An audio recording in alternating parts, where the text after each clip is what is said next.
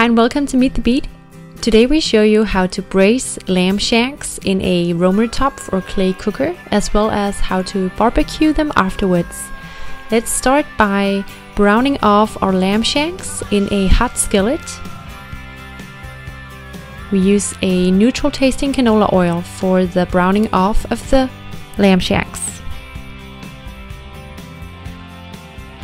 And you want to brown off your shanks for around 6 minutes in total.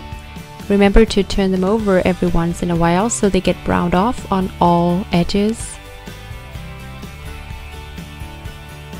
And here it's very important to brown them off as you get this golden crust on the meat, and that gives a lot of flavor to the dish. We season our lamb shanks with salt,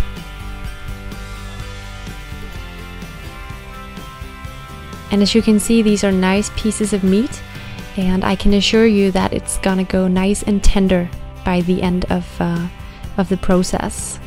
We are braising these in a clay cooker or roamer top using a braising liquid. In this case it is stock and a little bit of wine. So once we are close to having browned off all the lamb shanks, we can actually take them off the heat.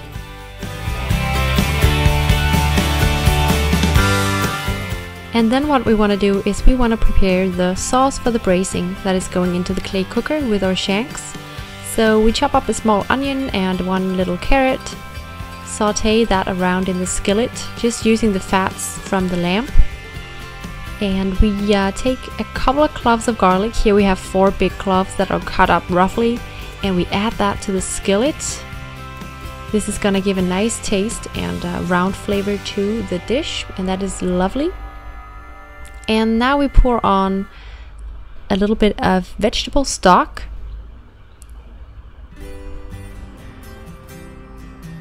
And we put in some ground cumin. It's gonna give again a nice round flavor, and we really like a lot of taste in this dish.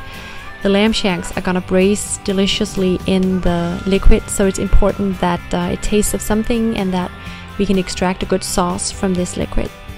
Toss that around a bit. Throw in a couple of bay leaves, as well as a good dash of red wine. And here we use a good red wine, the same red wine that we drank with the meal, because why not just use a good wine when it's going into the clay cooker with your meat. You would want the meat to be in the best hands possible, and we find that that is with a good red wine that we would also actually eat ourselves or drink ourselves.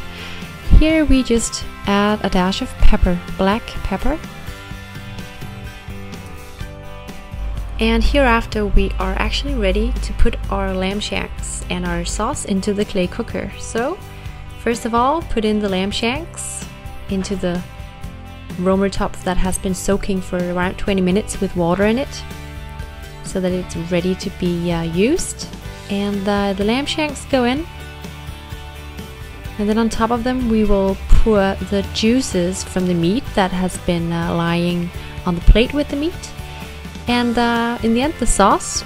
Remember to leave some vegetables on top. They will only give more moisture to the meat, make it go even more tender. And then we're ready to close the lid onto our cooker and leave it in the oven for around 3.5 hours at 175 degrees Celsius, that is 350 Fahrenheit. And the result, as you can see, is this delicious piping hot pot full of tender lamb and a delicious sauce with lots of flavor, both from the meat and from the wine and the vegetable stock. And we are now going down into our little yard where we have a barbecue on fire. It's a very hot barbecue or grill, and on this you're just gonna be putting your braised lamb shanks.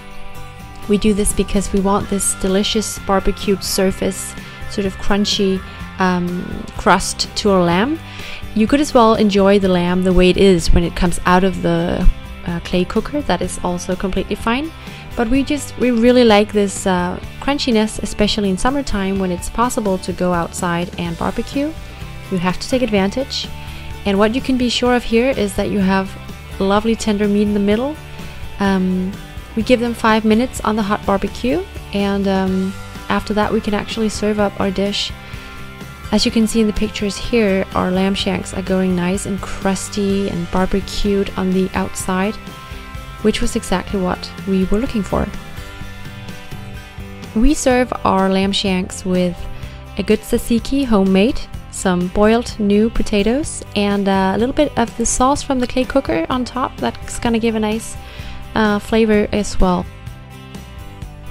We always like a nice garnish, in this case a bit of chervil on top for a green color, always great. It could be parsley as well. And you just enjoy this delicious dinner. I really recommend you to try it out, especially during the summer season. Thanks for watching. Please subscribe to Meet the Beat here on YouTube and on Instagram as well.